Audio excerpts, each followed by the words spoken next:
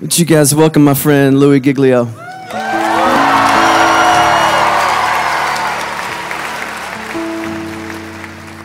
You guys can have a seat. Thank you so much. Man, what a great confession. We're calling this, I think you knew this already, the How Great Is Our God Tour. Not just because God has given Chris this phenomenal song that circled the globe, but we're calling it the How Great Is Our God Tour because we are here tonight worshiping a God that is far beyond anything we could ever dream of or imagine. We are here tonight to worship a huge, massive God of grace and glory.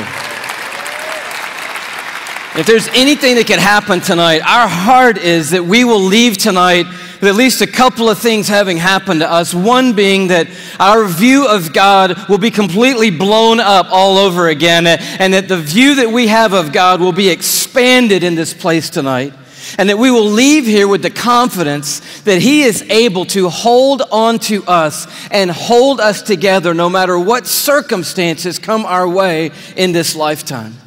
And if you were with us on the Indescribable Tour, we sort of took a swing at that first part, looking at the bigness of God and the greatness of the universe. Anybody make it out to the Indescribable Tour, by the way? A few of you guys were there. The story of it in a nutshell was that the heavens are telling the glory of God. Their expanse declares the work of His hands. In other words, all you have to do is look up and you see the size of the God that we're worshiping tonight. We ended that, just a little review, with this galaxy right here, the Whirlpool Galaxy. You're like, man alive, we're talking about astronomy at a Christian worship service. Why not? The God that we're worshiping tonight is the one who created that right there. It's called the darling of astronomy. The reason why is it's sitting completely perpendicular to us on Earth, and when we look up at it, we get this beautiful view. But check this out. The Whirlpool Galaxy is 31 million light years away from where you're sitting right now. Okay, they got nothing in here tonight. 31 million light years away. That's just the first little thing we got to catch up with tonight. By the way, the story opens like this. In case you forgot, in the beginning, God created the heavens and the earth, and He said, "Let there be light," and there was light. And that was a phenomenal moment when that happened, because light came out of the mouth of God traveling 186,000 miles a second. That's how fast light is traveling through the universe. And so a light year, therefore, is how far light travels in 1 year, and I'll do the math for you. It's 5.88 trillion miles is a light year. So as we talked about before, when you start to get around in the neighborhood of God, the mile is not going to help you. The yardstick, the ruler, the tape measure, these things are of no value in the universe that God has made. We're using a ruler called a light year that's 5.88 trillion miles long. And if you'd like to go to the Whirlpool Galaxy, be my guest. All you have to do is multiply 31 million, that's how many light years it is away, by 5.88 trillion miles, and that's the distance that you've got to cover. Anybody with me so far? I'm wondering, are there any science lovers here tonight? Because we're going to have a little scientific content tonight, and I need to know if anybody's going to be with me so far. So you do the math, or you could look at it a different way. You just have to travel 186,000 miles a second for 31 million years, and voila, you will arrive at the Whirlpool Galaxy. Second thing that's pretty stunning, given that our God made that, is it contains 300 billion stars. In that one galaxy, 300 billion stars. And it is one of hundreds of billions of other galaxies in the known universe that God has made.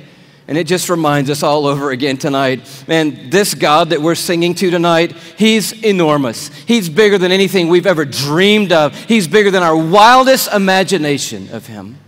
But we ended by looking inside that thing, and this is pretty stunning. Those of you who've seen it remember, but the Hubble Space Telescope is circling the Earth at 360 miles above the Earth, and it takes amazing images of these galaxies and other phenomenon of the cosmos, and it looked into that white core of the Whirlpool Galaxy, and lo and behold, there is a black hole in there.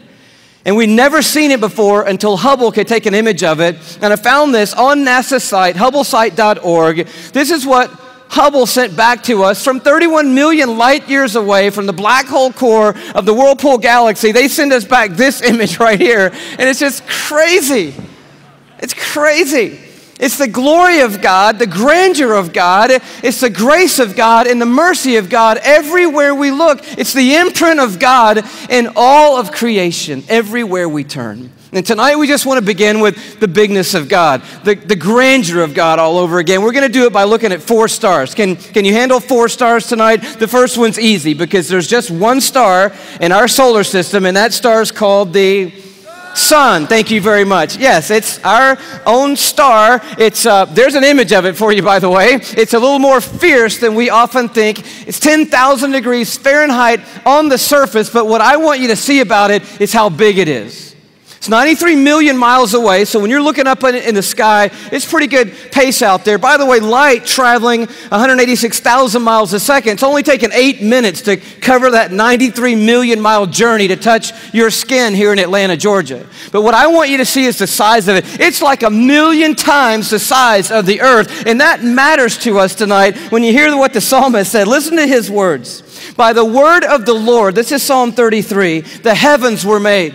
In other words, God didn't lift a finger when he made the universe. By the word of the Lord, the heavens were made. But he goes on to say, their starry hosts by the breath of his mouth.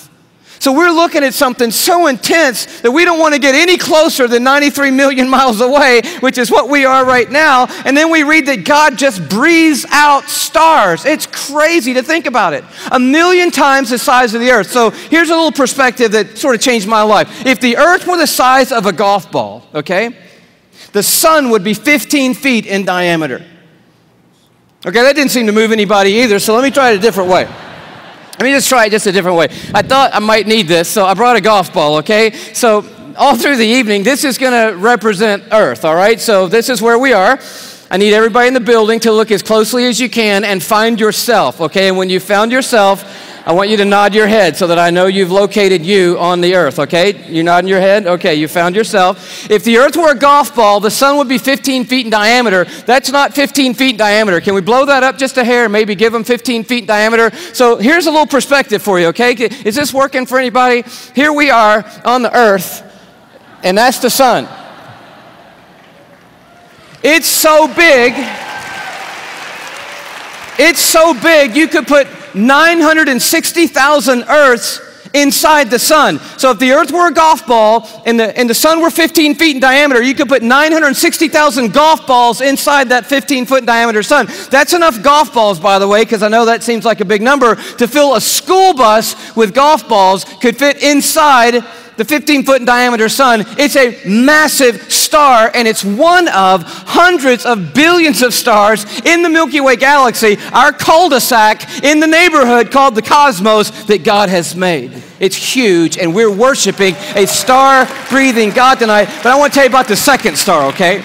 Because the second star absolutely wrecked my life. I heard about it when I was a high school student here in Atlanta. One of our youth leaders did a talk, and he mentioned this star. I didn't know how to talk to God for about 2 months after I heard about this star. It's called Betelgeuse or Betelgeuse. You can pick your pronunciation. I'm obviously going with Betelgeuse, and Betelgeuse is incredible. Here it is in the night sky. I know it doesn't look incredibly ferocious, but it's 427 light years away. So that's 427 times 5.88 trillion miles away from us right now. Draw it in a little closer with the Hubble Space Telescope, and you can start to get a little bit of the feeling of its intensity. But this is the crazy thing about Betelgeuse. Are you ready for this? Betelgeuse is twice the size. Are you ready? You think I'm going to say twice the size of the sun? Oh no, it's twice the size of the Earth's orbit around the sun, Betelgeuse is. It's crazy. If the earth were a golf ball, Betelgeuse would be the height of 6 Empire State Buildings on top of each other. Now, come on, have you seen the Empire State Building? I mean, maybe what you're going to need to do is gather the family, get a golf ball, get some plane tickets, and fly up to New York. And you're going to go into Midtown, you're going to take your golf ball and put it on the sidewalk outside the Empire State Building. Don't worry about people thinking you're crazy. They're not even going to notice you in New York. You're going to go across the street. You're going to look up at the Empire State Building and imagine 5 more Empire State Buildings on top of the Empire State Building. That's Betelgeuse, and that's the earth, and somewhere you're on it.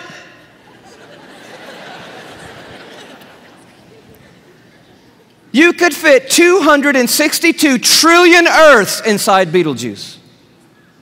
So if the Earth were a golf ball, that would be enough golf balls to fill up the Superdome with golf balls.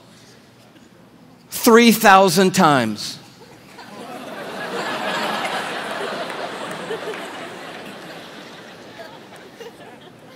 When I heard that as a teenager, that stumped me right there. Because most of my praying had been advising God, correcting God, suggesting things to God, drawing diagrams for God, reviewing things with God, counseling God. The third star, can you go a little bit bigger with me? The third star is called Musifi.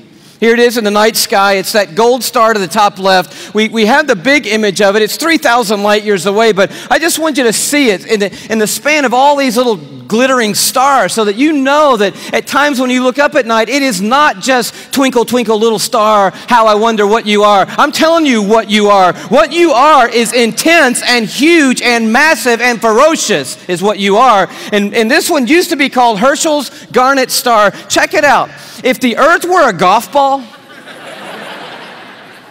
Musifi would be the width of 2 Golden Gate bridges end to end. Apparently, you're going to need to go from New York to the West Coast. Go to San Francisco with your family and your golf ball. Place your golf ball at the beginning of the Golden Gate Bridge. Go across the bay into Oakland to a high place where you can see the entire Golden Gate Bridge. Another second Golden Gate Bridge will be in your imagination. Span all the way back the 2 Golden Gate Bridges to the very beginning and find your golf ball over there. That's the Earth, and somewhere you're on it. One of the stars in the Milky Way galaxy. It's so big you could fit 2.7 quadrillion Earths inside this one star. Thank you so much. Where have you been all night? Now, quadrillion we have not talked about, and I need to explain this just briefly because I don't know about you, but I do not understand the national debt or any numbers bigger than about $875.28. I get that number. Go bigger than that, I don't know. But you need to understand a quadrillion, okay? Because this star is crazy big. A quadrillion, let's do it this way. Everybody knows a million, right? How many of you know what a million is? You can kind of get your head around a million. Everybody? All right. You know that a billion's 1,000 million, and a trillion is 1,000 billion, and a quadrillion is 1,000 trillion, right? Everybody knew that? Here's the perspective. This changed my life, right? A million seconds ago, 12 days ago. Isn't that cool? See, that saves you doing that on your little calculator at home, which I dare you to try to do when you get home tonight. But a billion seconds ago, you're thinking, oh my goodness, if it's 12 days ago, I'm going all the way back to like September with you, Louie. This must be crazy, right? How about May 1975 is a billion seconds ago? You're like, whoa, that's a little bit bigger than a million. Oh yeah. A trillion seconds ago, you're like, I'm on the 1800s. No. Christopher Columbus? No. 29,700 BC is a trillion seconds ago. A quadrillion seconds ago, 30,800,000 years ago is a quadrillion seconds ago. We're talking about a really large number, and Musifi is so big, you could put 2.7 quadrillion Earths inside this one star. But it is not even the biggest star we have found. I love science, and science has just brought us the largest star they found. It's called, are you ready for this? Canis Majoris. Now, I'm no linguist, but that's a cool name for the biggest star we've found so far. I think that means the big dog star, and that's exactly what it is. I bring it to you as a little bitty purple, glow just to the right of center there. But Canis Majoris, oh wow. If the Earth were a golf ball, Canis Majoris would be the height of Mount Everest.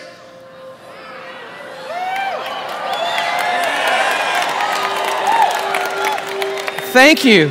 You just saved your family plane fare from California to Kathmandu, Nepal.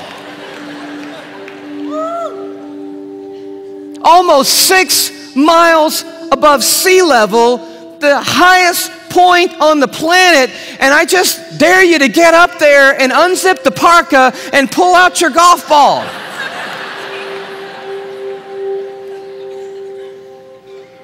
You could fit 7 quadrillion Earths inside Canis Majoris. That's enough Earth, if the Earth were a golf ball, to cover the entire state of Texas in golf balls, 22 inches deep. You see the one you're on?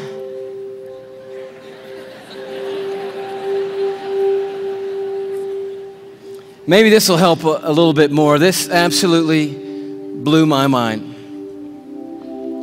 Just a little journey through our solar system. Everyone knows our planets and sort of how we fit in to the story here. You see really quickly that we're not even the biggest deal in our own solar system, but as Earth comes by, you have to know tonight that we are living on a privileged planet. Anyone would tell you we're living at one of the most special places, if not the most special place in all of creation. But Neptune comes by and Saturn and then Jupiter, and you're like, okay, we're not all that big, even in our own little cul-de-sac.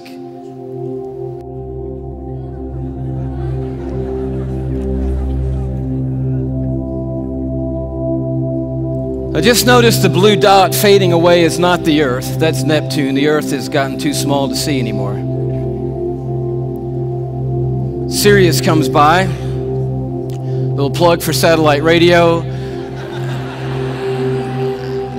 Not the biggest star, but the brightest star that we have found so far. Pollux, which we didn't mention. Arcturus.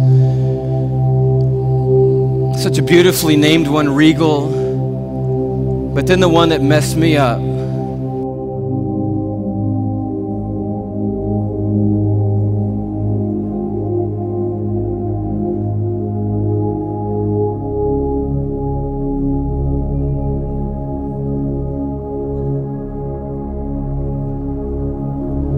Our third star, Musifi. Musifi's cousin, W. Cephei.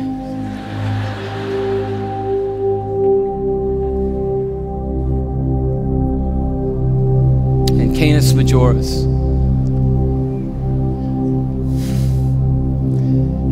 And do you know that you couldn't come up here right now with a Sharpie and make a mark on the screen that would approximate the size of our sun? You couldn't even do it. I mean, when you look at these in their relative size, we just have to put a little arrow over there that says, if you could put the sun on here, which you can't, it would go somewhere about here. And can you hang on that for me? And when you see this, I don't know what happens to you, but I'll tell you what happens to me. A shrinking feeling comes over me, and it's not a bad shrinking feeling, it's a good shrinking feeling. Because sin, it has a way of shrinking God down in our minds and puffing us up in our own estimation. But just a glance into the universe that God has made resizes everything in a heartbeat. And you realize tonight we are worshiping an unrivaled, uncontested God of all kind of might and power and glory and awe, there's none like him anywhere in all of creation tonight. We are not here worshiping some little teeny tiny God. We are the teeny tiny ones, you and me. We are small and weak and fragile and frail. We are, you and me tonight, one of 6.5 billion people on this little golf ball sized planet in this massive universe that God has made. But I'll tell you, the miracle of tonight is crazy, and crazier to me than the size of any star. Is that though we are but a vapor, you and me, and tiny and frail, we are marked by majesty. And we have been created in the very image of the God who breathes out the stars and put the universe into place. You and I are fashioned and formed and ordained by the God of all creation. We are fearfully and wonderfully made, you and I. We are a miracle. You're a miracle sitting in the building tonight. If I could just remind you just for a moment, you are somebody incredibly special. Let me just dial back to the beginning, and I know you know this already, but in the very, very beginning, here's how you happened, okay? One cell from your mom found one cell from your dad. Now, there's more involved in that than that, but that's enough for us right now. And by the way, we should applaud the one cell from your dad, because that one cell did a pretty heroic thing to be the one cell in the story that we're talking about tonight. One cell from your mom met up with one cell from your dad, each one carrying 23 chromosomes. The one from your mom was carrying half of her DNA. The one from your dad was carrying half of his DNA. And those two cells met and merged into one single cell. And when they did, those chromosomes matched, and they began to form together a brand new DNA code. Using 4 characters, 4 nucleotides, they begin to write out what we have now discovered is the 3 billion character description of who you are, written in the language of God. They wrote out your DNA, your human genome of 3 billion characters made up of those 4 simple nucleotides. And when they did, they described who God had ordained you to be. In that one little simple cell. Scientists say if you took the DNA out of that one little cell and stretched it out, that DNA would be 6 feet long. 3 billion characters stretched out to 6 feet long. So amazing that if I were to read your DNA, reading 1 character per second, night and day, it would take me 96 years just to read the description of you. And when they formed together, they wrote out and painted a picture which had never been written before in the history of humankind. And then that cell did the unthinkable. It set out to build that model from one cell. I'm telling you, you are a miracle sitting in this building tonight. And you have come a long, long way. I mean, here you are. This may not be in the family photo album, but here you are at 3 days old. 16 cells of you. You say, what in the world is that? It's a 16-cell human embryo on the tip of a safety pin at incredible magnification. So by now, that one cell had turned into 16 cells on its way to making the 75 trillion cells that make up your body tonight. Every one of those 75 trillion cells containing that 6 feet of the 3 billion character DNA code that's you. There's so much DNA in your body, by the way. If you stretched it all end to end, there'd be enough DNA to go to the moon and back inside your body. 178,000 times. That's how amazing God has made you to be. 75 trillion cells in your body. And when I told you that, 50,000 of those cells died and were replaced by brand new cells when I told you that. And then just now, 50,000 more cells died and were replaced by brand new cells. It's happening every 3 seconds, day and night, all the days of your existence. And you wonder why you're tired all the time. I'll tell you, you're doing some amazing stuff night and day. We're miracles, you and me. I love the way Augustine said it, one of the great fathers of the church and of the faith. He just nailed it when he said it like this. Men go abroad to wonder at the height of mountains, the huge waves of the sea, the long course of rivers, the vast compass of the ocean, the circular motion of the stars. But they pass by themselves and they don't even notice. In the womb, miracles happening every moment. Here you are at 5 months in the womb. You remember those days? Those were the good old days. And just miracles happening every second. Let me tell you about one. Million optic nerve endings left the optic nerve center of your brain in the womb, headed for 1 million optic nerves that had left your eye. And they had to meet and match their exact partner. 1 million looking for 1 million. And when they found their exact partner out of 1 million and matched up together, in that instant you had sight. And anyone would tell you that to this moment, the most technologically advanced thing on planet Earth is your eye. Oh, but it didn't do you any good, because when that moment happened, you just had one piece of skin completely covering your eyeball.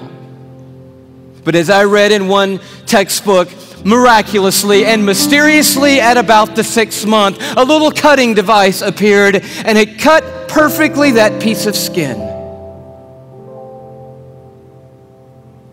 And you had eyelids for the very first time in your mother's womb. You are fearfully and wonderfully made. And the God of the heavens is the one who fashioned you together. And He knows your name tonight. And He knows every single thing there is to know about you. And He's made you a promise that for those who trust in Him, He will literally hold them in His hand and carry them all the days of their life. This Psalm 33 that talks about a star-breathing God turns an interesting corner. It says, "For He spoke and it came to be. He commanded and it stood fast." That's power and awe. But now it gets very personal. From heaven, the Lord looks down and sees all mankind. From His dwelling place, He watches all who live on earth. He who forms the hearts of them all and is intimately acquainted with everything they do. And then He goes even further. And He says, "The eyes of the Lord are on those who fear Him, on those who hope in His unfailing love." And here comes this promise: to deliver them from death and to keep them alive in famine. And that is the promise tonight, because this building and our world is filled with hurting people, with lives that are spinning out of control, with pain that we didn't ask for or could never imagine. And God is making a promise to us tonight. He's saying, "I am a universe maker and I am a heart former, but I'm also big enough to be intimately acquainted with all the circumstances of every one of your lives. And I promise you, no matter what comes in this lifetime, no matter how difficult the road or how dark the night, I will hold on to you, and I will literally hold you together and carry you through any and every circumstance that ever comes your way, any moment on this planet." It's the promise of God. And you say, "Well, man, that sounds good, but how do I know that's true in my life right now, Louie?" I mean, that's really what we want to know tonight. And I'll tell you how you can know tonight that God will always hold you together no matter what. It's by looking a little deeper into the human body, and it's a little protein molecule called laminin. Yeah, that's about what I felt the first time I heard that. Long story short, the tour was winding down last time around. We were in Tyler, Texas. The night was over. A guy walks up to me. I wish I could tell you the whole story. It was so of God. Introduces himself to me, says, "How are you doing? I just wanted to say hello." I said, "It's nice to meet you." He says, "You guys winding the tour down? Where are you going to go from here?" I said, "Well, I'm on my way back home to Atlanta, Georgia." He said, "Well, what's next for you?" I said, "I'm going to be preaching the next 2 Sundays for my pastor back in Atlanta." He said, "Oh, cool. What are you preaching on?" I said, "Well, the series is on the glory of God in the human body." He said, "That's really amazing. I'm a molecular biologist at the university down the road. Give me your talk." And I was like, oh, wow, I wasn't quite yet ready to unload the talk for a molecular biologist. So I kind of stumbled through what I had, and he's kind of being kind and gracious and like, that's good. And then he says, "Well, what's your big left hook? You got to have a left hook, a big finish, right?" I said, "I don't have a left hook yet." He said, "Oh, Louie, oh man, your left hook is laminin." And I'm totally blank on laminin. And he goes, Louie, it's a cell adhesion molecule. Protein molecule? Do you know about proteins? I'm like, no. He said, Louie, cells organize into certain molecular structures, and that determines what protein there are. There are between 10 and 60,000 proteins in the human body. We don't even know how many proteins are in the human body, but one of them is a cell adhesion molecule. It's organized into this certain structure, and that tells the cell what its job is in the body. And this one is a cell adhesion molecule. And I'm like, all right. He said, no, Louie, it's like the rebar of the human body. The steel they put in the concrete when they lay the foundations of things, it's that stuff. It's holding your membranes together. It's the glue of the human body, Louie. It's laminin. You got to tell them about laminin.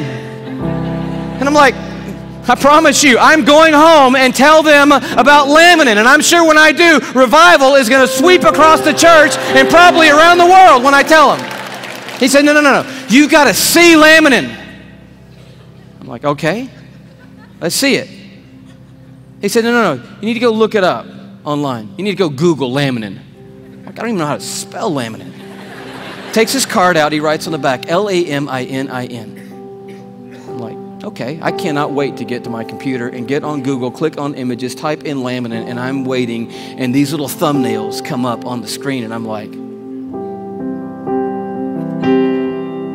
wow. That's laminin, the cell adhesion molecule. Woo! I am so excited. I am beside myself. I cannot believe what I'm seeing. I love laminin. I'm so fired up. You should see laminin, I guess. That's the thing, right? Okay. Here is a scientific diagram of the laminin cell adhesion molecule that's holding your body together right now, okay? This is what I found right here.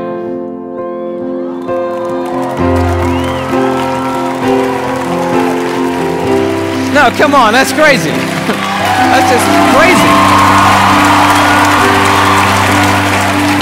I just can't believe it. I emailed that guy back so fast, I'm like, wow, what in the world?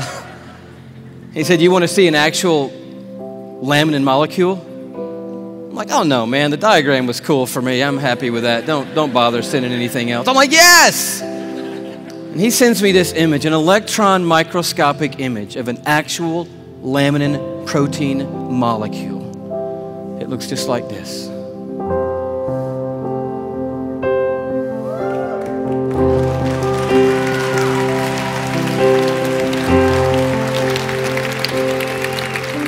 I'm like, how crazy is that?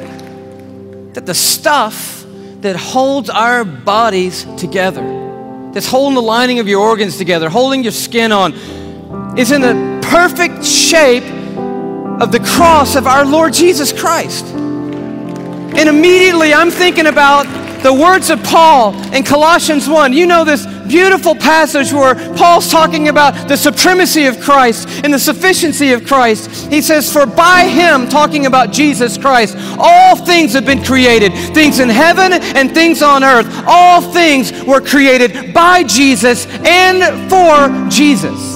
But then the next verse goes on to say this. It's crazy. And he, Jesus, is before all things, and in him, that is, in Jesus Christ, all things hold together.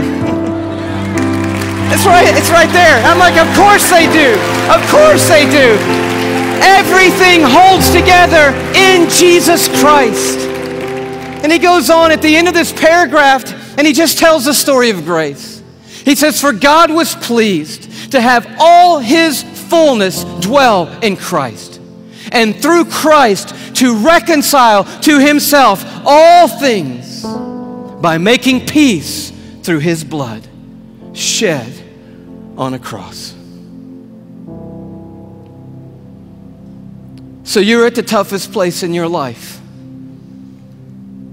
How can you know that God is going to hold you together and bring you through? You know, because there is a cross standing over history, and it is looming over this building tonight. It is the place where the star breather became the sin bearer, where the universe maker became mankind's Savior. And it is proof that God doesn't always change the circumstances.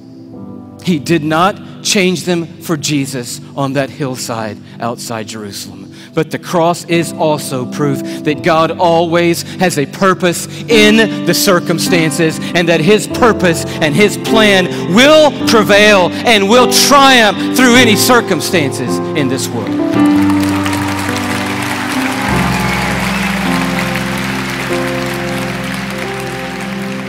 So we just close with this question. It's found right in the middle of an interesting chapter in Isaiah 40 where it just talks about the expanse of God. He stretches out the heavens like a curtain, like a tent to dwell in. He leads forth the starry host one by one and calls them each by name. But then it takes a turn.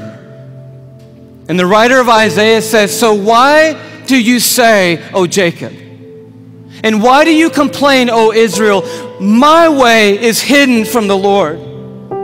Or say, "My cause is disregarded by my God." In other words, there was a moment in the history of Israel when they felt like God had completely lost sight of them. That yes, I believe that God is big enough to make the world. I even believe that God ordained and made me. And now coming present tense, I'll accept the fact that God gave His Son on a cross. But what I really need to know right now, what really matters most to me right now is, does God see what I'm going through? Does He see what I'm carrying? Does He know that I can't take one more step or one more day? Does He care, and can He do something? That's what I need to know. And Isaiah answers, and he answers with another question. And it's a question for us here. He says, "Do you not know? Have you not heard? The Lord is the everlasting God, the creator of the ends of the earth. He will not grow tired or weary, and His understanding no one can fathom." He's huge. He is a star breather. He's big. But listen to what He loves to do. That God, that creator of the ends of the earth, that I do not grow tired or weary, that my understanding's too great for you, that God, here's what He does. He gives strength to the weary, and He increases the power of the weak. For even the youths will grow tired and weary, and young men will stumble and fall. But those who hope in the Lord, another translation, those who wait upon the Lord. The Hebrew word simply means this. When it says hope and wait, it means but those who stand right in the midst of the craziness, right in the midst of the pain, right in the midst of the chaos, right in the valley of the shadow of death, and they don't gloss over it. They're dealing with the hardest stuff in life, but standing in the middle of it, they say, "You know what? I don't see what God's doing. I don't understand what the plan is, but I'll tell you one thing. I am not going to give up on God, and I'm going to stand right here in the middle of this moment, and I'm going to trust that God is sitting on a throne, that He has a purpose for my life and a plan for my life. And I believe I'm going to see the goodness of God in the land of the living, and I'm not going to stop believing that no matter what." That's what the word means, to wait and to hope on the Lord. And He said, and here's the promise. You're going to wake up to rosy circumstances. No. Oh, He can do that, and He does do that. But the promise is greater than that. He said, those who wait upon the Lord, here's what I promise. I will renew your strength. And when you think you can't take one more breath, I'll give you enough to keep going on. And enough to keep going on. And enough to keep going on. And to keep going, and to keep going, and to keep going. You keep hoping, and I'll keep causing strength to rise when you hope. And you'll keep going, and you will feel like you have been swept up on the wings of eagles, and you will run and not get weary, and walk through it all and not faint. He said, I will hold you even when you let go of me, I'm not going to let go of you. Did you know there are millions and millions and millions of microscopic crosses holding you together right now? And one giant, glorious cross of Jesus Christ that's holding every one of us that's trusted in Him onto the Heavenly Father and holding the Heavenly Father onto us. And it's going to keep holding us onto Him, that cross, forever and ever and ever and ever. We will never not be carried by the strong hand of a universe-making God, and He will bring us through. That is the promise of the everlasting God. Amen. God bless you. Bless you. Bless you.